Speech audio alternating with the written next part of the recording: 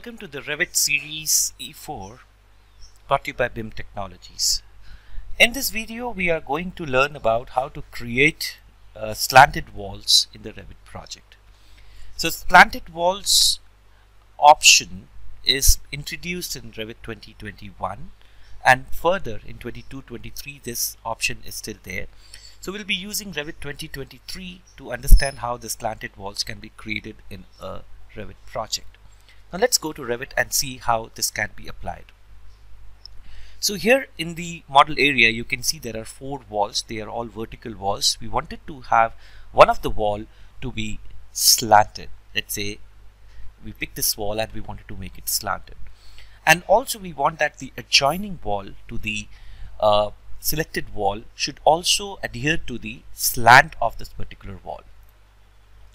Now let's say if you wanted to make this a slanted wall, select the wall in the project, and then here in the properties palette you can see that in the cross-section definition the cross-section option is assigned as vertical. So you need to select the slanted option here, and in the slanted option here you can see that particular angle is given over here. By default it is 0 degree. You can change it to 45 degree. You can see how the slant works. So it is going outward. Similarly, if you give a minus value or a negative value over here, you can see it will be slanting inward.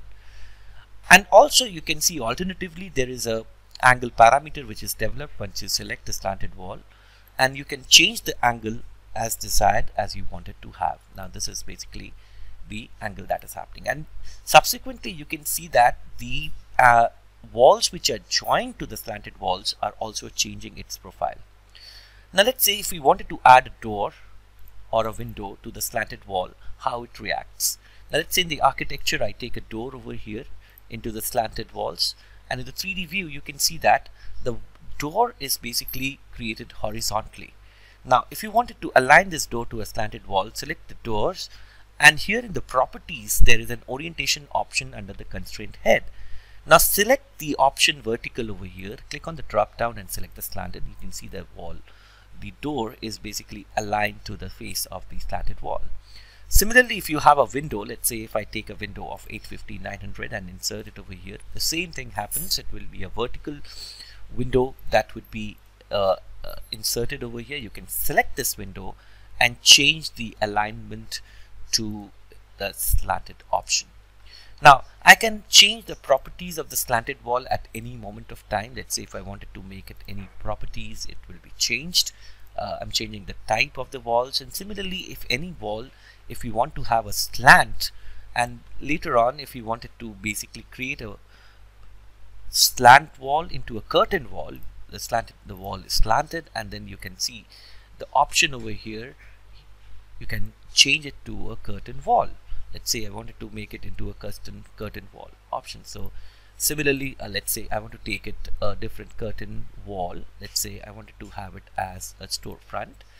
Now you can see that this is happening over here. Now here the other thing that you can see that the wall adjoining to the curtain wall is not changing. So you need to basically change the profile of the wall, which we will see in the later part of the video.